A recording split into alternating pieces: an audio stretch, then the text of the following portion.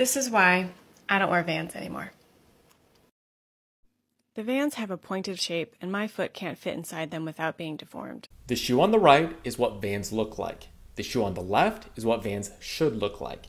You see, a lot of people mistakenly think that Vans are a wide shoe. However, when you look at its construction, the end comes to a point, which means in order for most people's foot to fit within the shoe, the toes have to be smashed together. And in order for your foot to function optimally and to remain healthy, your toes need to be able to spread out. So unless you're someone that just has a very slender and narrow foot, for most people, this shoe is going to be too narrow in the toe box, meaning long term, wearing it is going to do more harm than good. Not only is it going to hurt your foot's function and your ability to balance and stabilize, but you increase risk of painful foot deformities like bunions and hammer toes. The great thing is that there's new shoes coming on the market every single day that look just as cool but are better for your feet. Here's just a few.